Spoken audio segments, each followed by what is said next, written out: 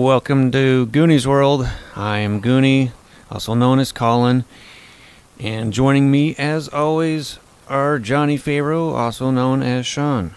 Hello there, everyone. And Meanie, also known as Ryan. How do you do, old boy? I do fine, thank you. And we are playing a game called Space 1889. Yes, that's right. And I got this game in 1989 at Hobby Haven in Independence, Missouri. And in all that time, I've never really played a game of this. I don't know if I just never really tried to sell it to a group or whether I stole so much of its influence from my own worlds, but I'm finally getting a chance to run it, which is fun. And we're running the original, Frank Chadwick edition. And we're using the adventure that's in the book. So if you've already know about this adventure, you can see how we twist and change it. And if you have missed it somehow since 1989, spoiler alert. Anyway, but first of all, before we get too deep into the game, really what excited me about it a lot was the character ideas these guys came up with. So I'm going to let them tell you about their characters first, and we'll jump right in with Ryan. Tell us all about Archibald Riley. Very well. He's I'm trying to do sort of the poshest British accent I can pull off, but I am not particularly good at it. So, okay. Well, we'll assume it's all the time he spent in foreign cultures. It's twisted his accent a bit. Yes, of course, because he's a British doctor named Archibald Riley, and he's got a nice slicked back sort of haircut and very large, bulbous mutton chops. Of course, he's always wearing a suit. He wears a nice bow tie as well.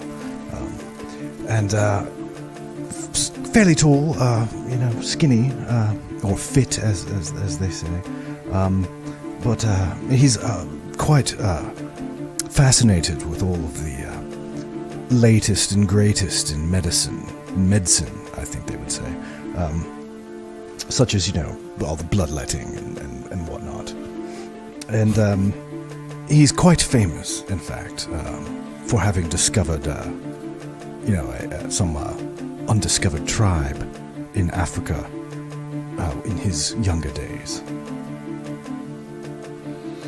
All right, and let's scoot over to Goonie. Tell us about, is it Henrietta? Was that it? Henrietta Yes. Honey? All right, Lady Henrietta Honey. Yes, Mrs. Henrietta Honey. She is a lady detective, and she actually, her husband, the famed Lord Honey, was a detective, and he was murdered, and she solved his murder, which made her famous, and she's been continuing to solve cases, solve crime, and has made, a name for herself, and is also kind of famous, and she's not taken seriously by some people, but her clients are happy with her work, and she does good work, according to other detectives, I think. Okay. Well, we're just going to start with the both of you at a train station in the Arizona territory. You've traveled a very, very long way to meet with a gentleman named Cyrus Grant. He's an inventor, thought of as a bit of a crackpot, but his money is good. And he has talked both of you into coming out here and joining him in an expedition to Luna, the moon. And this is preposterous in some circles because the moon is generally thought of as being worthless. There's been a few expeditions that have gone there. Now, in the world of Space 1889, Mars is colonized, and so is Venus, and even parts of Mercury It's very much like the European powers were carving up Africa in real life. They're just doing it out there in space. And that's because Thomas Edison invented an ether propeller that would actually take ships through the luminiferous ether, which, as we all know, fills space. But the moon has been bypassed because the methods that people use to fly and land and achieve orbit from and to other planets is either hydrogen bags or something called liftwood, which was discovered on Mars, which is lighter than gravity and floats. But those both work also in conjunction with an atmosphere, and there is no atmosphere on the moon. And an ether propeller would be the only thing you could steer with and navigate with, and that is measured in like millions of miles per day. So no one's ever had the precision to really investigate the moon and land on it. But until recently, some people have started, and the Russians have gone several times, you know of. But no one knows much about what that wacky czar and his ministers are getting up to. But they haven't been there in a couple of years. You guys, I assume, would have read into this a little bit. You know, the history of the moon. A guy named Vladimir Tereshkova went there 5 times, they say, for the czar. And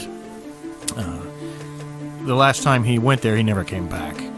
And so there's just no real incentive for a lot of lunar exploration, not when there are such obscene fortunes to be made on Mars and Venus. But you're at a train station just outside of Tombstone, Arizona, and you're waiting for Dr. Grant. And you have some time to talk as you sit there and look out over the beautiful countryside. And I'm picturing some green grass, because I've been to Tombstone, and it was greener than I thought. And maybe that's why they put a town there. But other than that, there's the wind and the distant bustle of people moving about in Tombstone, the occasional gunshot, because it's known to be a fairly wild place. But you guys have some time to chat. So Dr. Grant will, of course, be picking you up here at the train station. So you have some time to get to know each other a little bit. I assume we arrived and, separately. We didn't necessarily, travel together. Yeah, you became aware of each other's presence on this last leg of the rail journey, and because there's no Zeppelin that'll come out here. They go straight to California, and they don't meander this far south. So your last leg had to be on train, but you guys have traveled separately so far. Your eye may have noticed this lovely young lady on the train, possibly overheard her accent, and gives you guys, you're both British citizens in Tombstone, Arizona in 1889. That's as good an opening for conversation as any, I suppose. I say, you seem as though you've got some sort of, you're not from around here either, it seems. No, I am not.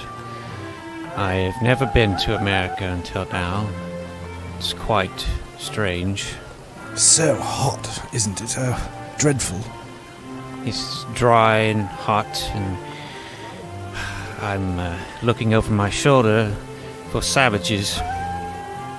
Yes, I suppose that is one of the many dangers of the great expanse out here. But I do wonder, surely you must be here for the lunar expedition, yes? Yes, and I figured as much as with you as well. Yes, you are quite famous. I've seen your picture in the newspaper. Yes. Archibald Riley's the name. Yes, Mrs. Henrietta Honey. Henrietta Honey.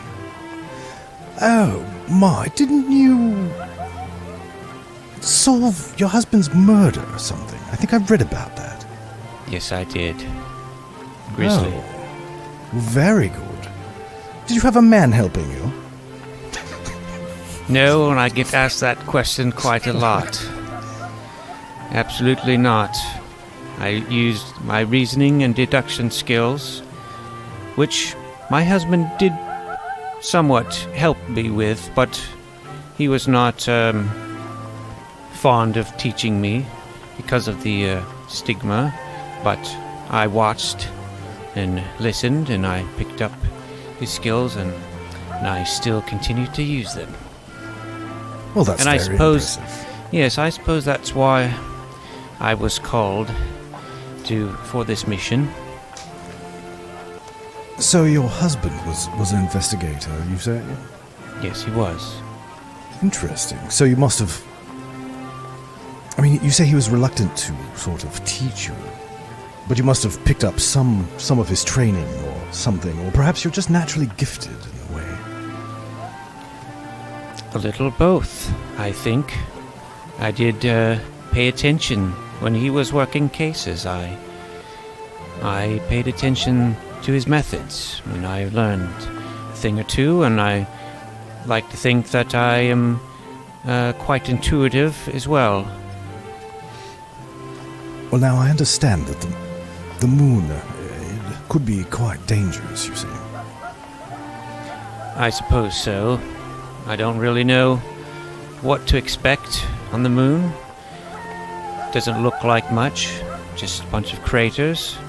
I do suspect that maybe this is some sort of publicity stunt to sell from this American to sell his new propeller. You know, he's got 2 famous people, and it will certainly make headlines. Yes, that's quite intuitive of you. It hadn't occurred to me. I thought surely he just had some, business on the moon to attend to, or, it's just the unknown, really, since nobody's really sort of explored it much or paid much attention to it, But everybody seems to think that it's just worthless. Well, it certainly looks worthless through a telescope, but I suppose one has to go there directly, and if there's some sort of living beings on the moon, I suppose they would be underground. I'm sorry, Sister Voice. I couldn't help but overhear your conversation. Excuse me. And a dude walks up. He's dressed in nice clothes like you guys, but a little worse for the wear. Little mustache. He's got himself a little notebook. Hi there. I'm with the Tombstone Chronicle here, and I can't help but overhear you talking about moon men. I'm sorry there. I was only speculating. I don't really think we'll find any sort of moon men. Okay, so it's true that Cyrus Grant, he's going to the moon, huh? Well, he's sending us anyway. I don't think he's going himself. Well, I tell you, it doesn't surprise me. I never took him very seriously on all that. The man's crazy. You're going to die up there. I'm just telling you. That ether propeller, Governor, that's going to smash right into the side of the moon, and you're going to die up there. I'm telling you, don't go. Well, they certainly have a way here in America of getting right to the point. Oh, absolutely. That's what makes us the greatest country in the world. In this one, anyway. Because America doesn't have a lot of colonies on Mars. Yes, it's all British expansion. What makes you so certain of this, my good man? Well, the man's... Have you met him? Not yet, but we've corresponded quite regularly in our negotiations. Well, he's got himself a warehouse sort of workshop and an observatory a few miles from here. Let me just tell you, the fella's got a bit of a reputation. A little bit eccentric, a little bit prone to drink. He's been laughed out of all the scientific establishment. Now, I'm just passing on hearsay mostly, I'll be honest, but I've talked to the man on 2 or 3 occasions, and I found him. I think he's out of his mind. So I've just given you a good fair warning. I hope you're making a great deal of money. But if anyone took this seriously, don't you think that I wouldn't be the only press man standing around out here? Well, I was wondering where everyone was, but I suppose your word of caution is duly noted. All right. What about you, Sideburns? Well, I suppose I will have to make a judgment on my participation in this adventure based upon my impressions of the man himself. Oh, man himself, yeah. Well, at any rate, how about a quick quote for the Chronicle? What do you think you're going to find up there on the moon? But before you can answer, there's an odd-sounding horn that rings out, and you look around, you realize you look up, because there's what looks like a flying rowboat descending on you. It's got some sails coming out of the side, and looking over the side of it, down at you and waving, is a bespectacled man, tall, balding, with a fringe of wild red hair. Huge guy, though. Like 6'8", probably weighs like 300 some odd pounds. He's gigantic. And he's waving at you while he's maneuvering this ether craft. It's not an ether craft, it's a liftwood craft. Of course, you've seen these things before. But he's maneuvering it down, and hello there, Dr. Cyrus Grant, how are you? How the hell are you? Let me get on down. Here, get. And he gets to where he's not fully landed yet. How you doing, Tompkins? He says with a sour look at the newspaper man. And, there, little lady, let me give you a hand there. Let me give you a hand there, sweetheart. Boy, aren't you just as purty as a tick on a hound dog? Get on up here. I'm sorry, am I to go in this vehicle with you, and where are we headed? Oh, we're going to head back. Well, you know where we're headed, but first of all, we got to get back and get to the lab, and we'll talk about things a little bit, but get on here. Don't talk to that newspaper man, you know. He's, all right, come on up. All right. There you go. Give me that pretty little hand there, sweetheart. All right. You get on in here. Not a lot of room up here. Excuse me. Mind the mess, and he's brushes some old packages and wrappers and things out of the way around the seats. And well, hello there, Mr. Riley. Come on up. Look, come on up, Mr. Riley. Make yourself comfortable. Yes, of course. Go ahead and take a sit there. Are you a flying man, Mr. Riley? No. Feel free to take the tiller here. There's nothing to it. We're gonna bring her up. A little bit. There we go. And let me release some gas here. All right, should be a real quick trip. Well, we're gonna get out of the grasslands here. You're gonna see some beautiful desert. I prefer it myself. And well, I'm so glad you came. And you know, I've been laughed out of every respectable damn explorer society on this planet, and a couple of others too. And I'll tell you what, I've been glad to have some people of your notoriety and repute to come with me. Your testimony on all this is going to prove everything worthwhile. We're going to make millions. You know, there's riches in diamonds up there. All kinds of them. You like diamonds? You like diamonds? May I call you Henry? You may call me Mrs. Honey, thank you. Well, yeah, touche, Mrs. Honey. Yes, I will say I do have some concerns. Some deep concerns, yes. Oh, well, ain't nothing to be concerned about. Well, I say when we get to the, your lab, maybe you can, soothe me and talk me into how you think this is all going to play out. Well, I'll certainly give you my best impression. But I'll tell you this. I will tell you that funding your detective agency for the next several years may convince you, if nothing else does. Well, how about you, Mr. Riley? You have any second thoughts? You've been talking to that Tompkins, that pesky newspaper man? Yes, some, I'm afraid. He seems to think that this expedition is not going to go particularly well. I don't know if I believe him, but I mean, you do seem rather jovial and vivacious, and you don't seem intoxicated or drunk at all to me. Not right now, no. The man saw me drunk once or twice. A man's allowed to have a drink. This is America. Hell, I believe a man's allowed to have a drink even in England. Yes, mostly tea.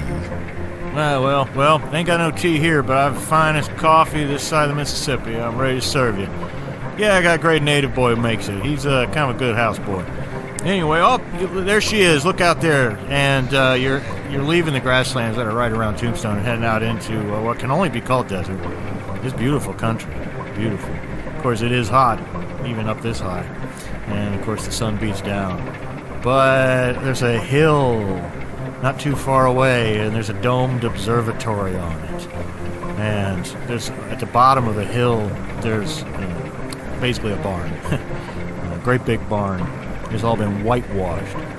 And the observatory is whitewashed as well.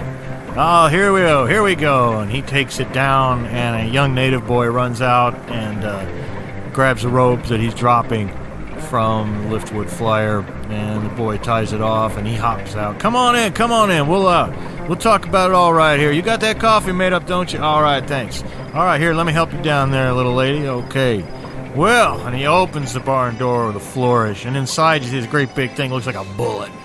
He looks like nothing so much as a bullet with little portholes in it. It's laying on its side, and it's on like a cart with wheels, but that's not part of it. It's just laying on the cart. Well, there she is. And come around back, I'll show you this ether propeller governor.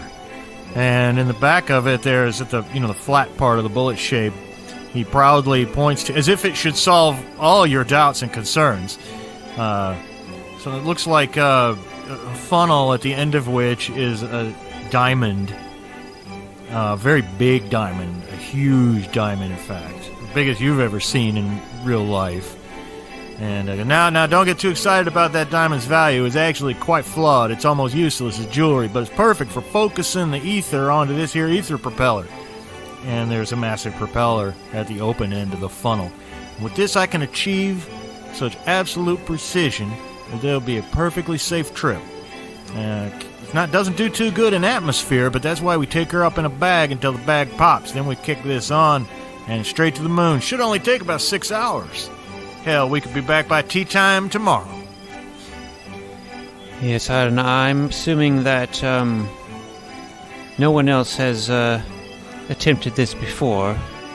I mean, with your vehicle. Not with this vehicle, no. That's why there have been so many terrible crash landings up there. Why, Vladimir Teleshnikov, he's the only one who really done it, and he didn't do it the last time, and no one's quite sure how he did it exactly. He may have something like this, but I doubt it.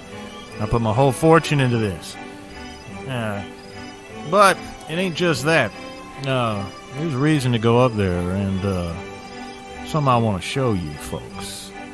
And in the back of the room, there's a chalkboard and a bulletin board next to that. He's got equations all over the chalkboard, but on the bulletin board, there's some. Now these are some recently developed daguerreotypes. They were taken by a ship en route to Mars from the dark side of the moon. Now, look here, and he points. There's this tiny little pinprick of white spot, what might be light. Now, this is something that etherfarers have talked about for a long time, this thing they call the glow on the dark side of the moon. Now, what I say we do, we get there, this is what we explore. And I've done spectrographs of this. There's diamonds there. Diamonds galore. It will fund research for decades to come, and possibly more. So we get up there, we're the first ones in. You see what I'm saying? I mean, man's got to be a pragmatist. Oh, I see. Yes, that's right. That's how science gets paid for, with industry and commerce. Yes. So you think this glow is like the gleam of diamonds reflecting? Could be many things. There's definitely diamonds there in the signature. Also a great deal of fungi. Of course, I took my findings to the Royal Geographic Society, and they laughed at me. Took them to the National Geographic Society. They laughed at me. Well, you know what? I can relate to that. I've had some difficulties being, as a woman detective. I've gotten quite a lot of pushback and mockery coming my way. Well, I tell you, that's one of the reasons why I was interested in your story, because I also have had plenty of that in my life. And of course, Mr. Riley, I was very, very I read with great interest your monograph on the Quanda people that you published some years ago, and I was very impressed with the way you, Well, can you tell me a little bit more about them Quanda people? What would you like to know? Well, I'd like to know how you established communications with them. Was it very difficult to learn the language? Well, it did take quite a long time before I could speak and communicate with them outside of making gestures and crude sort of. But actually, their language is quite advanced and quite a bit more complicated than you might think. Having been sort of developed over these centuries in utter isolation, Well, that's one of the reasons exactly why you're here. Because I don't see any reason to believe that there is fungus on the moon. There could not be intelligent life. And with your track record of dealing with these isolated peoples, I think that you would be just the man for the job. There also could be a great deal of travel involved. If something should happen to this ether flyer, it's good to have a man who's trained in wilderness survival of various kinds. Of course, there being no air on the moon, I do have these lovely suits for us. Come on into the interior here. And he opens a hatch in the side of the ether flyer, and there are three actually smart-looking vacuum suits here. And they look more like, old school diving, the big, huge bronze sort of helmets. And we'll need these on the actual surface of the moon, but we'll cross that bridge when we come to it. Now, listen, after we have that coffee, let's say we could get some sleep, but I'm starting to get so excited that maybe you just freshen up for a bit, and I say, what did you say? We just roll this out there, get that gas bag going, and go to the moon. What do you say? Well, I still feel like I have a little reservation. Well, let me tell you, you should rise to the challenge, because in some ways this is a very fascinating missing persons case. After all, when Teleshnikov went there, I probably said his name about 4 different ways, but his name is Tereshkova. I just need to remember that. I'm real bad with these Russian names. Tereshkova. All right, now Tereshkova, he was there several times. Last time he was there, 1887, never came back. So it's 2 years cold missing persons case. And, yes, that ought to excite your professional. You are correct. I think it would be a great case to solve if we could find out what happened to this missing Russian. You'd be the first person to solve a crime on the moon. And they would certainly have to take me seriously then. So, I'm quite curious, though, of course. Now, as you mentioned, and as is quite obvious, there is no air on the moon. So I don't suppose, then, that it would be possible for someone to survive there for 2 years. Well, that's the real mystery now, isn't it? Because some people theorize, and I don't want to lead to any conclusions, that the moon may be unique in local planetary bodies in that as it was solidifying, it had huge gaseous bubbles inside of it, yes? Which could have created very large pockets that would enable... Obviously, there must be some rudimentary atmosphere there if the fungi can survive. And so I believe possibly there may be subterranean cavities on the moon that could harbor life. Maybe not life as we know it, but I'm sure that they'd be interested in maybe building a factory or welcoming a missionary enterprise or some such thing. Yes, well, I certainly think my curiosity has been piqued. Well, oh yes, go ahead, sir. Go ahead, Dr. Riley. I was only going to say that should there be any dangers, or should we run across any challenges I believe I should be able to protect you. I just wanted to be condescending, that's all.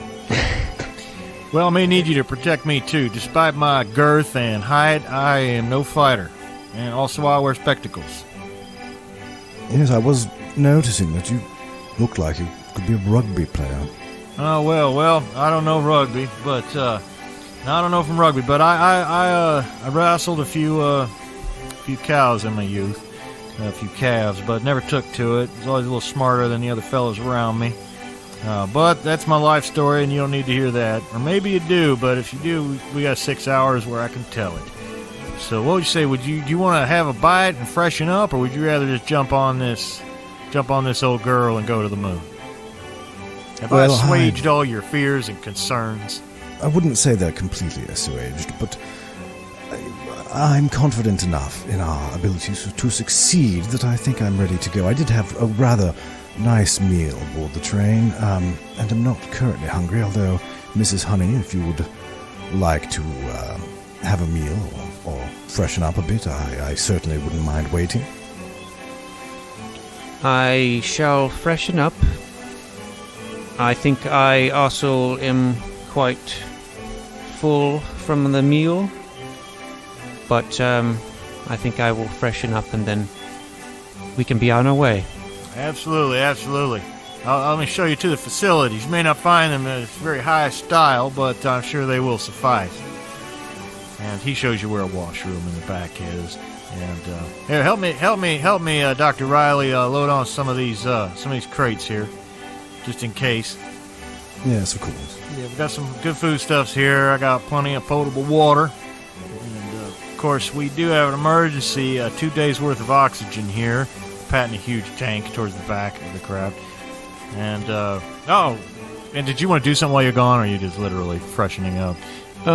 Well, I figured that she probably was wearing, like, a corset, just proper Victorian... Oh, yeah. stuff, so she would probably like to change into that bicycle her suit bicycle thing. suit. Yeah. It's just more practical. More practical. It's part of the dress reform movement that's going on right now in England. Yes, which is advocating that a woman can still be stylish and feminine while having more room for movement and not such restrictive, ridiculous clothing. And so when Henrietta Honey does come back out, she's wearing a smart bicycle suit, which has like little knicker pants, and but still looks kind of dress-like on the top. And I can actually breathe now that I'm not wearing a corset. I'm going to need all my lung use, I think, in these big metal suits. Absolutely, but don't worry, we don't have to put those on until we get there. I'm sorry, are you coming along then? Oh, me? Oh, hell yes, I wouldn't miss it for the world. Who's going to fly this thing if not me? I see, yes. I do think you have to be the one that directs us. We certainly are not pilots of vehicles, so you must come along, and I hope you know what you're doing and you certainly have a lot of confidence, so... Absolutely. Yeah, have no fears on that score. Yeah, well, let's climb on board here. Go ahead and have yourselves a seat there. Oh, wait, I'm almost forgetting. I got to push this thing out of the... Boy, I almost just smashed it right... Let's almost open that bag right in here. Let me get this out, and come on, boy, get that horse up here. Pull this out. And the young native boy comes bringing in a dilapidated horse, but it's got just enough strength to pull this wagon out into the open air. And of course, it's late afternoon by this time. And soon you're going to have such a beautiful view of the stars.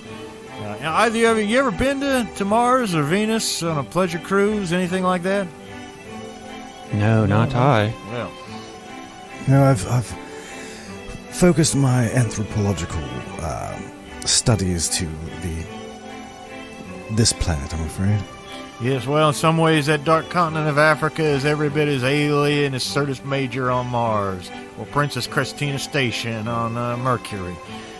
Well, I'm going to inflate the bags now. This hydrogen will take us up high enough. This ether propeller doesn't work too well in an atmosphere, so here we go. I'm just going to hear a little hiss. I believe you'll see the coffee service there in the back. If you'd like to help yourself, if you need something a little stronger, there's some fine liqueurs in the cabinet beneath. And this thing doesn't really look like, by the way, it's not all chrome and sterile looking on the inside. It's got carpet in here, and there's a little bookshelf with reading material and little cabinets. It's very Victorian.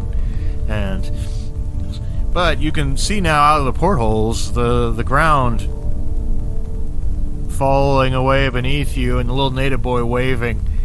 And you can see his observatory getting smaller and smaller. And it's not long before the blue outside the window starts to turn to purple and then black. And then he's not a doctor. Cyrus Grant says, "All right, wait for it. And then there's a big pop. And the bag pops. And he thrusts a lever, and there's a lurch as you guys just are slammed against your seats. And he goes, "Yee-haw!" he says, and you go tearing away from the earth and toward the moon. After a while, you get used to the acceleration, and he comes crawling in. It's hard for him to get around in here because this is not huge. One thing that did not occur to me, we will probably want to rig up some sort of a curtain system for Milady here, should she need to change or some such thing at some point, or relieve herself. So that's one thing. I never think of these things, because I've not been one to be much in the company of ladies, but something to at least consider over the next 6 hours or so. The head's just back there if anyone needs it, but like I say, it's up barely enough. It's not exactly it's not designed for the number 2 or for the sitting down. Like I say, we should be there in about 6 hours, so if you can hold it, you might want it. I will do my best to hold it. So, was the bag supposed to pop? Absolutely. Yep. Goes up as high as it can, pops, and that means we are ready to hit this ether governor. We got enough residual ether mix in the upper oxygen that we can take off from there. You wouldn't want to fly this thing in atmosphere. You'd have no control. Well, how are we supposed to get back? Don't worry about that. We got another bag. It's underneath. We'll just have to flip upside down. Very well. It will be an awkward flip. I couldn't really engineer it otherwise, but hanging upside down from the ceiling for a while, it's going to be nothing when you're coming back knowing you're going to be a rich man from all them diamonds on the moon. Possibly the discoverer of a moon man. Now that's, I think, quite absurd, but, well, I guess we shall see. Yeah, we shall see. And, if you've ever been on a long car trip, it's kind of exciting at first looking out the window, and it's exciting for a while just being your first time, in the ether. And the stars are beautiful from up here. But after a while, like any long trip, it gets old until the time when you can see the moon, where it's obviously big enough now to look like a real place instead of a disc in the sky. And as you get closer, you can see the mountains and the convoluted lands around the edges of the craters, but it does look barren. Well, look at her. Look at that stark beauty. I'm gonna bring her in a little closer. Come in here, and we're gonna have to slow her down. Here we go. Slow her down. Nice. There we go. What I tell you, listen to the precision. Boy, that little diamond back there is just whirring. There's only one problem, boy. If that thing goes, we are screwed, because I can only afford one of those big diamonds. Well, can't yes. we just replace it with one of the many diamonds you claim to be on? Exactly my thought. That's exactly my hope. Don't you worry. I just know there's all kinds of diamonds up there. It may come to that, but let's not. There's no reason to believe we're going to have a crash or anything like that. So, I certainly hope not. I will fact, brace myself.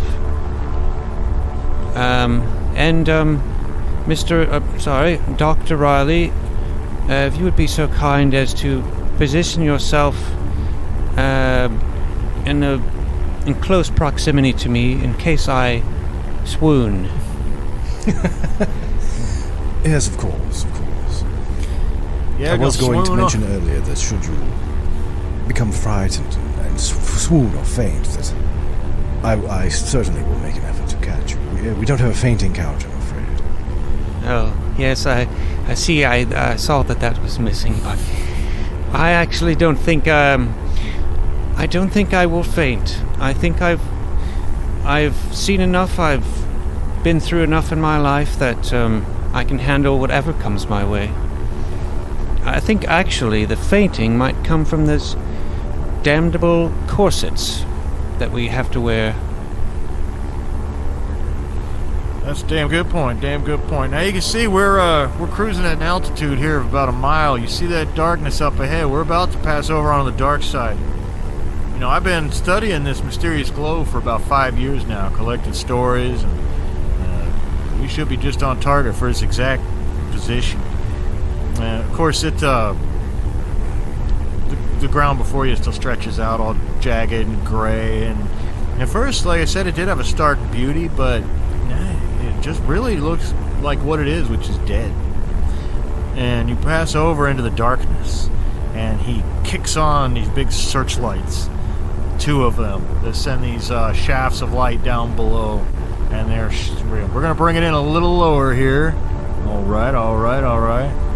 Now there, you see in the distance that faint greenish tint in the darkness? That's got to be it.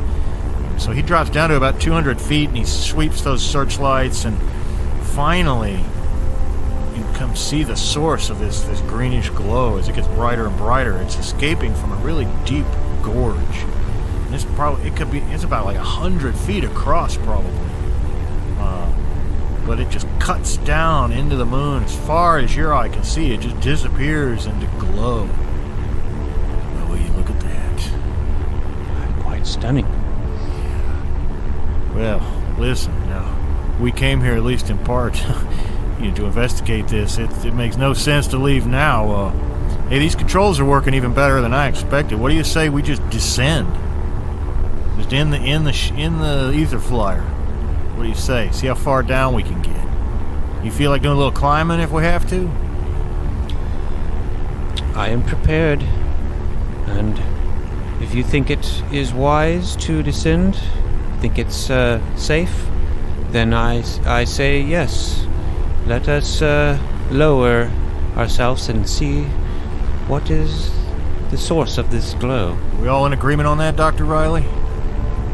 I think so, and should we need to climb out? I mean, at least the gravity is much less. Yes, it is about 1/6 of that of Earth. We should be able to do some fine gymnastics up here. But, okay, I'm going to take her down in nice and careful. We're just going to, how about a nice cautious, about 10 miles an hour. Yes, I suppose that would be sufficient. Certainly don't go any faster than you feel comfortable. At approximately what speed would you suspect that hitting something might damage or destroy this craft? Well, that's a good question, but I think we're going to keep it nice and easy, 10 miles an hour. That way, if we have to, we can just set her down without much more than a bump. It's all reinforced steel, of course. So you go down, and he's dropping, and you can see, of course, he's about in the middle, safely in the very middle of this 100-foot wide chasm. And the glow from below, like I say, it just obscures a lot of what you might be able to see below you. But you can, of course, see the cavern edges on either side, and the portholes at the top. You can see the strip of dark sky far above you. But you know what? What is this guy's name again? I'm sorry. Cyrus Grant. Cyrus Grant? Yeah. Okay. Mr. Grant, I had a thought. Oh, yes, sure, please. Using my reasoning and deduction skills, I believe this glow might be coming from the fungus that you spoke of You think earlier. Yes, I think this is a form of bioluminescence. Bioluminescence. Well, see, now I'm not trained in the botanical arts. Well, being a lady, I have read up on plants of various kinds, I guess, and I suppose fungus is not a plant, but it's close to it. Its classification is neither animal nor plant. Elements of both. Say, I wonder if fungi came from the moon in the first place. You ever think that? It just occurred to me just now.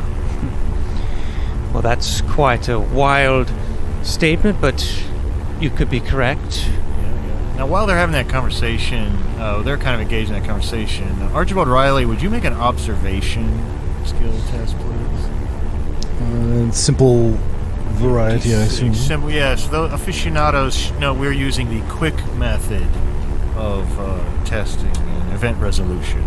And it sounds like I will then need a 3 or less, and I got a 6. Well, you don't know what's going on, but you guys move on for, about 10 or 15 more minutes until it becomes obvious to all of you, without a roll, that the speed of the descent is gradually kind of increasing, and you see kind of slowly drifting towards one side, and he seems to notice that just as soon as you do. Wait a minute, this kind of snuck up, and suddenly this thing isn't handling right. And he starts struggling with that control, and suddenly the whole flyer just lurches drunkenly away from that approaching gorge wall that it was starting to get to, but then it flies in the opposite direction and nearly hits the opposite wall. And he pulls it away just in time. Mr. Grant. Hang on, whoa, I don't know what, something's interfering with the propeller's operation. It's lowering it, it's official. Wait, listen. Suddenly you guys, there's this hissing sound coming from outside. Good God, you know what that is? There's an atmosphere out there. Yes, gases, I believe. All right, we're going to have to inflate the hydrogen bag here. And he lurches over for those controls. And when he hits them, the bag flips open and starts, the whole thing flips over, right? So both of you make dexterity rolls to avoid hurting yourself, because it's the lower gas bag that he talked about earlier. He's like deploying it in an emergency just so he won't crash now that he's in an atmosphere. So it flips the whole craft over. So agility? Yeah, agility. I'm sorry, I said dexterity. I meant agility. Oh, I succeed with a 4. That's good. And for our attribute rolls, we just roll 1d6? Yeah, the quick method. There's another method where you can roll them all and add them. We're using the quick method. And I rolled a 2. All right, well, both of you... 4. Yeah, both of you avoid taking any actual wounds, but you get some bumps and bruises. And, but no sooner... roll for him. And, he also falls with a heavy thunk. Of course, he's a big thing to fall, but he rolls a 6, in fact, and he struggles back over to the controls, and just at that point, the bag snags on part of the wall of the gorge's wall, and it spins the whole thing around, and you can hear all the gas escaping from the bag, and you're tilted now. And out the rear porthole above the ether propeller governor, you can see the bag just dragging behind you, ripped and not inflated. The gas bag's ripped, hold on! I'm gonna try to hit a ledge down here and break our fall, otherwise we're goners! And finally, the flyer just smashes into this ledge. And all of you, again, make agility rolls, including him. He makes it pretty well, as you are thrown against one end of the cabin in a heap, along with all the little books and coffee service and crates of food he has in here. How'd you guys do? Anyone get hurt? No. I rolled a 1. That's great. I'm glad you're both so agile. But everything finally comes to a sort of bone-jarring finality, and nothing is moving anymore. But some of the plates have popped off the rivets and fallen off the hull, and there's actually like a breeze blowing through here now. It's cool and damp, but it's breathable. And you also notice that the gravity is considerably higher than on the surface of the moon. There it's like about 1/6 that of Earth. But here it's not quite as much as Earth. It's maybe about a 3/6 or 4/6 that of Earth. You can still tell. But anyway, the hull's severely damaged. Well, I could repair this. It's repairable, but oh no! And he Now runs what? down to the back, and he looks at the ether propeller governor, and that whole diamond that he had just shattered. The very thing that he was worried might happen has happened. Oh, well. Yes, I suppose now our hope of return is dashed. No, it's not dashed because we still have the spectrographic evidence of diamonds, and we have our brains, and I could repair that bag as well. So I say, and you can tell he's struggling with putting a brave face on it. I think we let our famed explorer here take us down in search of some diamonds. That's what I say. What do you say, Dr. Riley? Well, I don't suppose we have a choice, have we? Well, that's why I've got you here. You're the expert. Don't worry, I got plenty of ropes and climbing equipment and other sorts of survival gear ready. And so I say we continue this descent and see what we can see. And would you? And we'll of course keep our spirits up. Would you mind taking the lead here and going out and seeing if you can't figure out the best way down there, Dr. Riley? Yes, of course. Now, I don't suppose we're going to need these breathing suits, as there does appear to be atmosphere here. Yes, it does. I say we save them and save gas in case, we may need them on the way home. Very good thinking. Yes, I say we take our chances breathing in this foreign atmosphere. I suppose if it's good enough for fungi, it's good enough for us. It certainly implies an active life cycle of some sort. Yes, the atmosphere does, and maybe at the very least some sort of food. We got some food here and we should take it with it, but hopefully we won't have to look for those diamonds too long. Anyway, though, you get out and take a look around, Dr. Riley, and you are on a ledge, and of course you realize there's only one. There's plenty of other little ledges, but you think you're going to have to break out the ropes and rappelling gear, and at least get down this next big face. But below that, the next face that you could get to, you could climb to with the rope you've got. It's a couple 100 feet down. But that is just blanketed with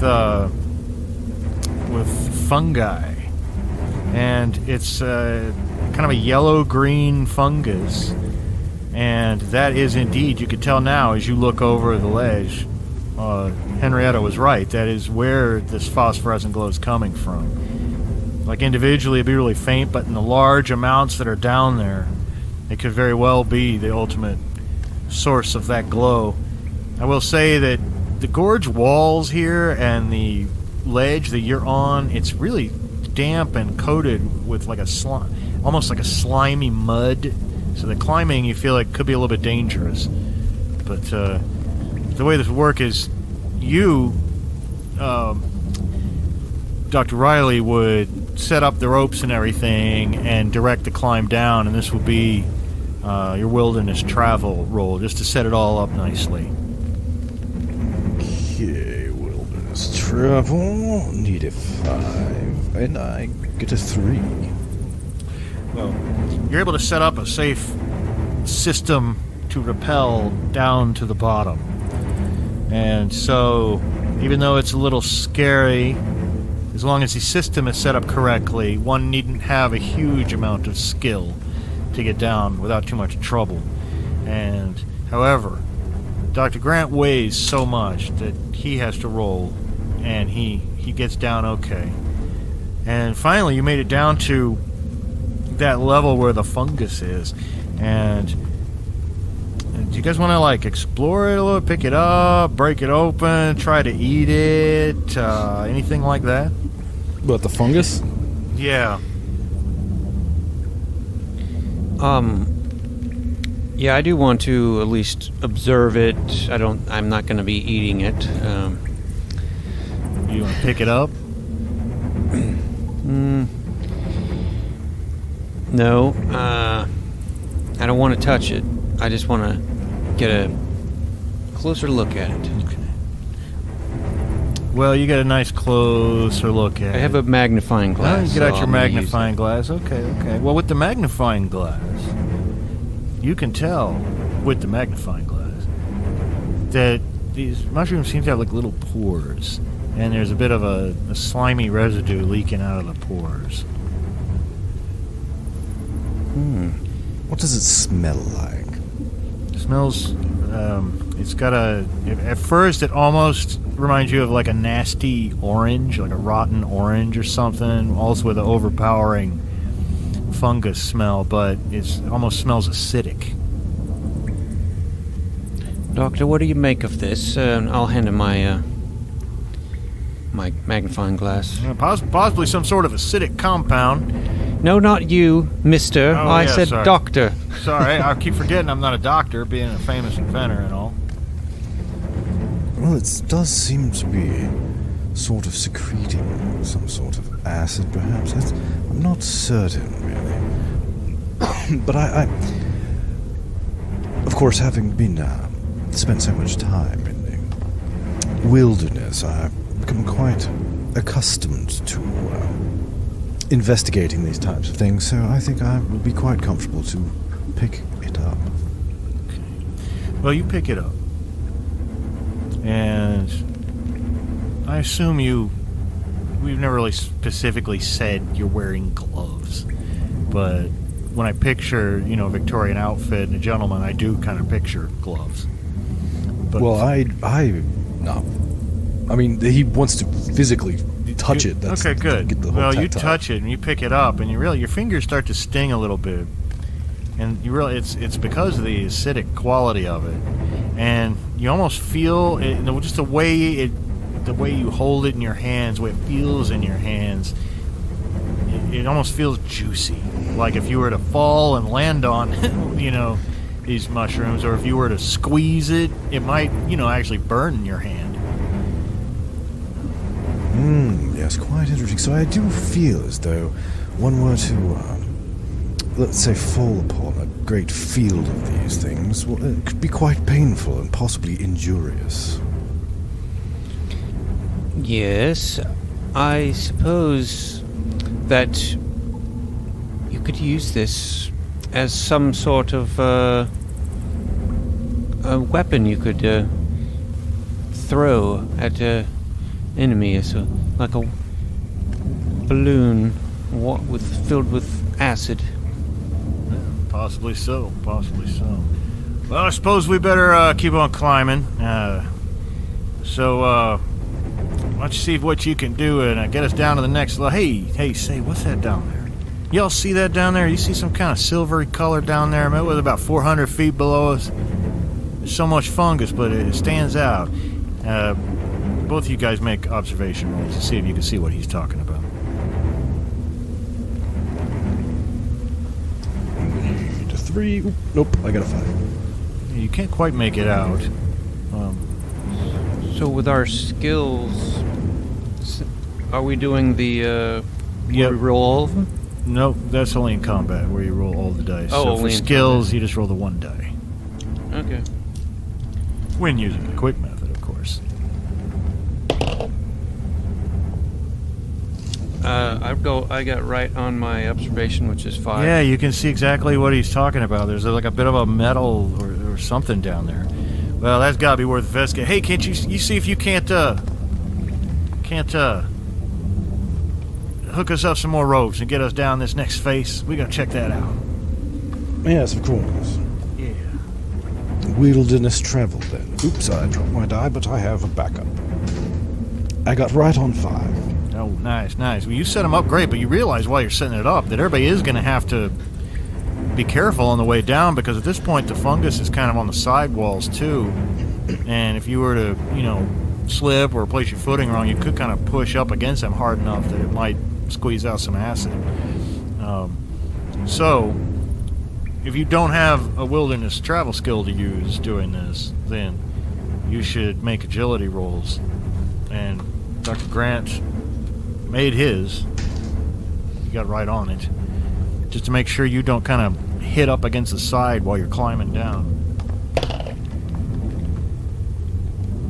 You said agility? Mm-hmm. I failed. Oh no, well, you swing out, and if you can just land with your feet and push back, that's fine, because not enough acidic quality in them, you know, burn through your boots or anything. But when you turn out one side, you lose your balance a little bit, and you kind of turn, and it's your back that begins sliding towards, or swinging towards the wall, and you hit it and bump with the top of your buttocks and your lower back. And, well, I'm not rolling damage for that because it's one wound, but you can save in this game. And it's going to cause you a wound of burn damage. Right now it stings real bad, but whether it burns through, I don't know. You're wearing the doublet, you got the bicycle suit, and so we'll just have to see. You roll a 1d6, and if you roll a 1 or a 2, then you save and you don't take the wound. No. No, well, you take 1 wound.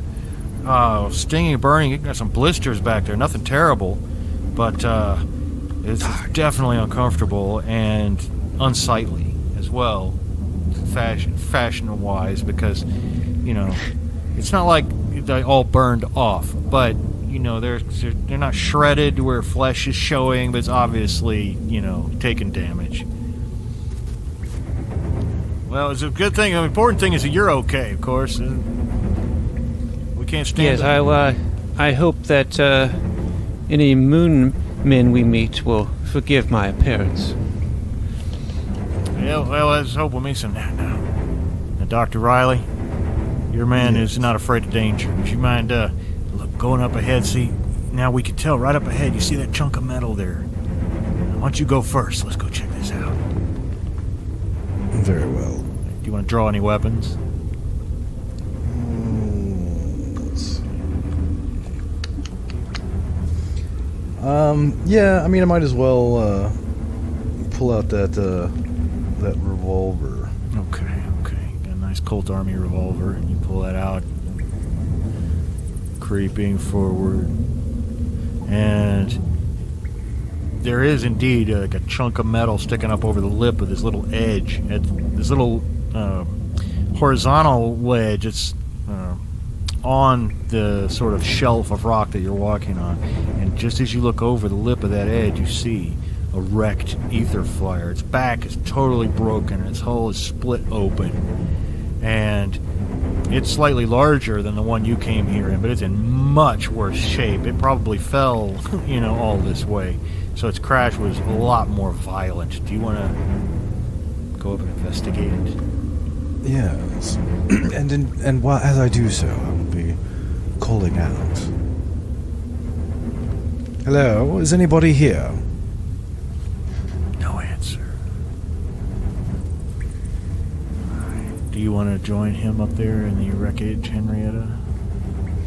Yes. When you go up there, Grant kind of hovers in the background. And you can see, indeed, yeah, this is a ship. You guys, first thing, you don't notice any bodies at all. But there are some other factors about this wreck which are slightly curious. But how much you notice is kind of up to observation rolls. Yes, well, I excel at this sort of thing, so let me see. I don't, but I did succeed as well, so... Yes, I succeeded. Well, you definitely feel like there's no bodies in here, but it's curious that a lot of the portions of the flyer that they seem to be missing, and not ripped off, but actually taken off. Most of the furnishings that you would expect are missing, and almost all of the electrical and mechanical equipment you would expect to find are gone, and the guts of most non-removable mechanical systems have been ripped out. And It appears as though this vehicle has been salvaged. Yes, scavenged, I was going to say, but yes. Well, yes, possibly scavenged, but it could be that the occupant, if it is this Russian man, could have possibly taken it out himself to try to repair it and build something else, maybe a ride home. So you think this was Tereshkova's ship? Yes. Well, as far as I know, he was the only Earthling to arrive here. Well, like I say, there were some early experiments. Jack Armstrong came here, Brian Masters, but again, we can account for most of them. They never got this far. So yeah, I think you're right. It's got to be Tereshkova's ship. It's got to be. Is there any Cyrillic characters? Yeah, I was just about to say, if you actually go out and look on the other, like not the smashed innards of the ship, on the outside, you do see some Cyrillic letters, enough to, it's smashed and bent, but it's enough to, well, I don't know if you can read. You can't read Russian, so you don't know the name of the ship. But yeah, you know what? I think you're right. But what's this? What's this over here? And one of the things you guys did notice this earlier with your previous observation rolls, it was just a little further away from the ship, and there are some boxes, some crates, and they're empty crates. One or two are smashed, but it looks like there's 6 of them, and 4 of them are fine. They've actually been opened. But when you go over and take a look at them, and Dr. Riley probably figures this out before everybody else just from their sizes, but there's a stenciled name on the side of the crates that says Remington. And these are crates like of rifles, but there are no rifles in them. Remington. It's perhaps that Vladimir What's-His-Face has started some sort of arms trading program with the Moon Men. Yeah, so what could he be doing with... There must be, 30 rifles? There was 6 crates? 5 rifles a crate? What's he need with 30 rifles? He couldn't have even had half a dozen men in his whole crew. Telling, perhaps, that he chose American-manufactured rifles and not Russian ones. Well, as Americans, all the best manufacturing, of course. But, well, fella, I don't know. This is a mystery, and it's a good thing I have you here. It's a good thing I have you here. But I tell you, I'm feeling a little bit peaked after that long climb. What do you say we just stay up here and get some rest and collect ourselves and figure out what comes next? I think you might be right. We've been on quite a journey. Yes, we have. Well, it must be tea time somewhere. I brought this just for you. And he digs back and into his pack, and he pulls out a big thermos of tea. Oh, thank you so much. Oh, yes. So, sitting down and enjoying some tea on this ledge next to a crashed Russian ether flyer in the depths of the moon, we will leave you until our next episode of Space 1889. 9. It's the news from Germany. Discover.